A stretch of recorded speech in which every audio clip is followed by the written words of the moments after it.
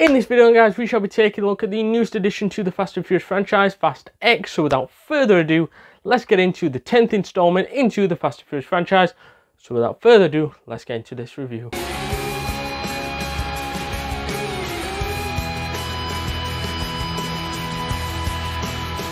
So I thought then that this movie was great. I thought this movie in the Fast and Furious franchise is getting a lot of hate for no particular reason. As I watched it, I loved it, it was enjoyable, it was super fun. It brought it back to what Fast and Furious used to be before the failures of Fast and Furious 8 and the failures of Fast and Furious 9. And I think it just took it back a little bit to what it needed to do. And that is having a really compelling villain, having a really cool story based around family and the Torettos, and I think that actually worked more in this movie's favour than ever before. And I think a lot of that boils down to the levels of threat that this new villain Dante poses. And I think on Dante, I thought he was a great villain. He was nasty, he was horrible, and targeted something not a lot of villains have done, in which they probably should have, which was target Dom's family, as that is like the core of keeping him ticking and the thing that he falls back on when he has bad times, and things that people always fall on when everyone goes through hard times is family. And if he attacks his family, his friends, that is his weakness. It can be his strength, but it can also be his weakness. And I like how Dante is full of a threat and poses a threat, as he wants revenge on what he did to his father in Fast 5. And I think that cool little story, taking it back to another film to go to this one, I didn't think would work, but it did. On Dante as well, I feel that Jason Momoa's villain actually had a plan for a plan. So when a plan went down, he had a backup plan and a backup plan for that. And we see this throughout the whole movie, that this is somebody with a super mind, super intelligent mind, and he's planning ahead, planning meticulously, so that, oh, if this plan doesn't work, we've got another plan. And that seems to be the theme that Dom's falling into in this movie. It's like a huge mousetrap that he's getting stuck in every different possibility. And I feel that a lot of this is down to the fragmentation of the family. And I feel that the fragmentation of the family is that all the members, all the extra members, aren't with Dom this time. They're trying to find their own journeys to meet back up together. We're seeing Roman become an actual leader in this movie with his little group with Taj. We see it with his group with Ramsey and Han. And we're seeing a little cool bond there between all four of those characters. And we have seen that for a few movies with them four in general. Maybe not Han, maybe just those three, Roman, Taj and Ramsey. But now Han in the mixer, I think that was really cool. Then you've obviously got Jacob and Dom's son in their little group, their road trip towards going to the safe house, keeping Dom's son safe. And I feel that was a really cool, funny road trip. I think you had some good connections as well, I forgot to mention, with Taj and with Roman. I think them two really bounced off each other, like we see in the whole of the franchise, probably from like the 5th or 4th movie onwards.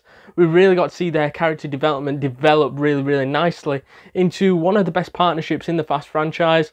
But no, I think going back to Jacob and Dom's son, I felt it was funny. People might not like that, but I felt both of them really attributed to the action and the funniness and the comedy side of things that disappears towards the back end of the movie, when it becomes more serious and the jokes sort of stop. And that's the thing I like about this movie, is sort of like the meter where it becomes like, oh, this problem we're going to solve like any normal problem, to being a problem now where it is unfixable. People are actually going to be in danger, people are in danger of death, like we see with, unfortunately, Jacob, in which ends up sacrificing his life to save Vin Diesel's character Dom, in which was quite an emotional moment, to say the least. As to me, I didn't think that scene, if I'd gone into the cinemas beforehand and said that Jacob's character, Jacob, will get killed off, and it's going to be quite emotional and quite upsetting. However, it was. And I didn't think I would feel that for that character, because in 9 he was shit, let's be honest, Jacob. I think his character weren't brilliant. He weren't good as a villain, and John Cena can't really play a villain like, let's say, Jason Momoa can in this movie, let's be honest. However, I feel that in this movie, doing the thing that he's good at, being a comedian and things like that, I thought he was good, and he gained a bond on the Fast movie in that short space of time in this movie that you were like, okay, he gets killed off and it actually means something. Fair enough. I feel from that moment on that the movie got more serious. But the problem I do have with John Cena's Jacob is that the character development from 9 till 10 doesn't quite make sense, and there's a bit of a plot gap in there, which is 1 minute he's a villain and he gains a little bit of trust back from Dom at the end of 9, but now he's like best mates with him and he's like the cool uncle that you know, I didn't think could just make that switch. This guy killed Dom's father and now he's suddenly been allowed back in to the family like this happy uncle. I didn't really get that, and I think maybe that might get patched up later down the line, and I hope it does, because it is sticks out a bit like a sore thumb. But I did like John Cena in this one. I felt he was funny, helped grow the characters, the character development between him and Dom's son. I felt it was enjoyable. On the fragmentation, I thought Letty and Cypher in the prison was really, really good.